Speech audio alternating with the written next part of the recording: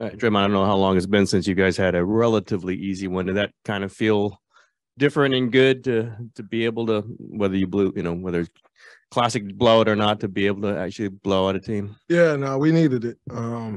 Like you said, it's been a while since we had a blowout win. So, it's good to get this one, especially first game with Steph out. It's good to, start off on this foot and try to create some momentum. Draymond, what did you think of Jordan's facilitating? And I thought that's the best game I've ever seen him play. Played it great. He ended with 4 turnovers. 3 of them was just him understanding what was going on in the game and trying to get Clay shots at the end of the game. So realistically have 1 turnover and 13 assists or something like that. I thought he played an incredible game on both sides of the ball. He was good defensively. Their whole offense is running guards in the guard screens and waiting on a slip up and then driving that gap. And he was incredible on that side of the ball. And he was incredible, obviously, offensively. He let the game come to him. He got everybody involved. And then he looked for a shot. And everything was beautiful. I thought that was an incredible game, one of the best games, if not the best game I've ever seen him play.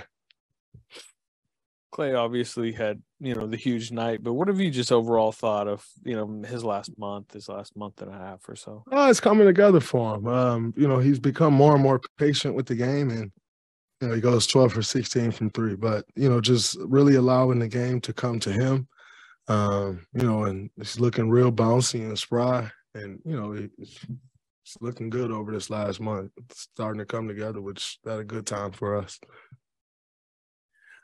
Dre, we obviously Jordan did a great job running the game, but you look to be really kind of vocal and active. What does it happen for you as a leader when Steph is out and you got to kind of play quarterback, I guess? It's just much greater responsibility when Steph's out. You kind of got to – I have to, pretty much just try to keep a pulse of the entire game, whereas with Steph – you don't have to be so on, if that makes sense. Like you can just kind of let the game take its path, and at times you may need to settle the game down. But for the most part, you can just kind of let the game take its path and play off Steph. Teams are so afraid of him that they'll just make mistakes worried about him, and then you just kind of play off that. When he's not out there, you have to get everybody into more sets. Make sure we stay, calm and organized. It's Steve always call it organized chaos when Steph's out there. You don't have that when he's not out there, and so have to make sure we stay organized and get to the things that we want to get to. It's hard to have those laws that we can have sometimes when Steph is here because he can just bail you out, and when he's not, it's much tougher to do that. So just really trying to stay up on the game and make sure we don't have any laws and understand the importance of each and every possession, because you're trying to make up 50 points between what he creates with his scoring, maybe 60 points. The mistakes, the baskets that you get off mistakes people makes when he's out there, and then obviously his passing. So no one guy is going to make that up. And so you have to do it collectively. And for me, it's understanding that, got to make sure everyone understands the importance of each possession. You mentioned Jordan having understanding of what was going on in the game at the end to make sure you're trying to get to Clay, but he was doing that even before the end. What does that tell you is going on in his mind, that he's feeling it? He's a scorer. Like, he likes having the ball, but he's looking to get it to Clay. Well, that's his next level of growth. He has the ball a lot for this team, and his next level of growth is understanding when you have the ball that much, the responsibility to get others involved. And he was there from the jump. When I say, it wasn't that he wasn't getting them involved the entire game, but at the end, he was just trying to force feed them, everywhere he went, he was just trying to find them and get them the ball. And we've all been there, with Clay having one of them nights, we're all just trying to find them and get them the ball. And it causes some turnovers. And that's kind of what happened there at the end. But, when he was just allowing the game to come to him and playing a great floor game, which he did all night, he didn't turn the ball over. He made great passes. He made extra passes, and it was a beautiful game to watch him play.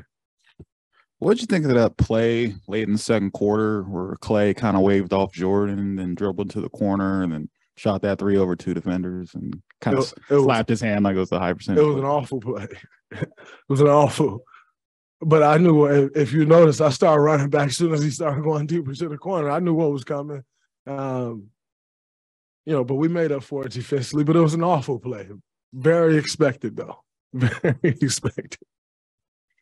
You mentioned the importance, or making sure everyone understands the importance of every possession. And I think that's kind of been an issue this season with just not being able to string together a good decision and take care of the ball and stuff like that. Is this time without Steph maybe help some of the team like better understand the importance of those possessions? You have to, so you either understand that now and play that way or we'll lose.